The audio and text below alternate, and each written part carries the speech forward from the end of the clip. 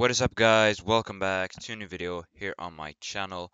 In this video I'm going to be showing you guys how to install um, next gen scoreboards for current gen or for PC for NBA 2K22.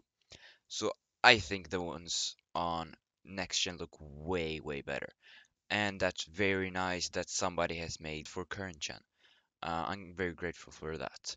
So you see these ones, like they changed the font as well, which is amazing in my opinion. But I have this one, which adds different ones for like opening night and playoffs and stuff like that, and WNBA finals. And I don't know if they are different. I can't really see a difference between these individual ones. I guess it's this one. And this one also adds the font to parts of the menus, the next gen font. And then we got this one, which is only this. This one looks better here, in my opinion, on the pictures. But when I looked a bit more in depth, I think the other one looks better, but I'm gonna link both. But this one, why I like this one more is because it adds also on before the presentations when it shows like what teams are meeting when you play. It shows that as well. So I'm gonna take this one. I'm gonna show you guys how to install this one, but you guys can take this one as well. Um, it's basically the same way of installing, but just go to Mediafire, click the first download, then click Mediafire, and then download it here. It's gonna open like this. Open your NBA 2K22 game folder. Go into your mods folder, which you should have if you have NBA 2K hook. A link in the description. Just drag and drop NBA 2K underscore hook folder, mods folder, dinput8.dll, and NBA 2K underscore hook.dll. Just drag and drop that into your game folder, and you're done with installing it. So here, go in here, and then you see the new breakboard, new scoreboard.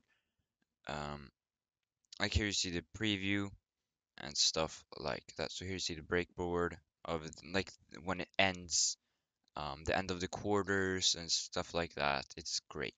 So here you see the README. This guy also makes 2K21 mods.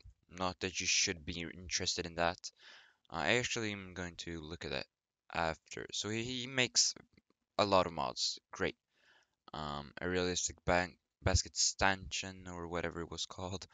Um, so font replacement I recommend you guys to do. So in the mods folder, just drag and drop english.iff. I already have it, so I'm just gonna skip it. And then new breakboard and new scorebug, just drag and drop both of those two into your mods folder. You are now done. Go ahead and launch the game. Okay, so in game, you're not gonna notice anything here, but if you go into, for an example, just go into play now. It basically only changes it in some menus. So let's take this one. Here you see this thing on the bottom right now. I think that adds... I'm not sure if that is on the basic one, or the base, the normal. And this one too, I'm not sure. Um, but you know, and you're gonna see it now in the match. You're gonna see now down in the right, like the new scoreboard. That looks amazing. You guys can go ahead and check it out for yourself too. Hope you guys enjoyed this tutorial, and I'll see you guys in the next video. And here you see the font, quit and rematch.